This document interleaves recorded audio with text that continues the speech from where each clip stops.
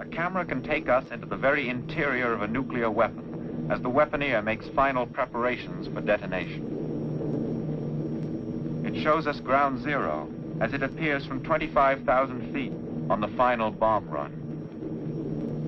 It slows down the split-second birth of a nuclear blast so that we can apply a tape measure to it.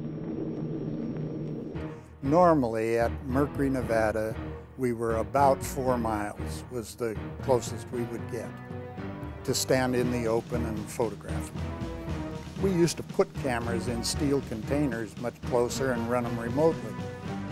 Maybe sometimes we could go a little closer if it was a small yield weapon.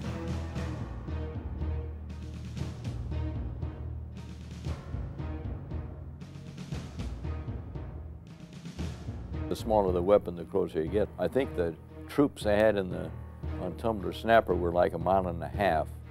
A special camera called the Rapidtronic was developed at EG&G to photograph the initial burst of energy in the first millionth of a second. 6 cameras simultaneously captured the progression of the fireball as it vaporized the tower. Here, these images are combined to give the impression of motion. I believe Wahoo and Umbrella were the first 2 underwater shots that I ever observed close up. I was about 2.5 miles from them, and then suddenly this gigantic column of water shot straight up into the air.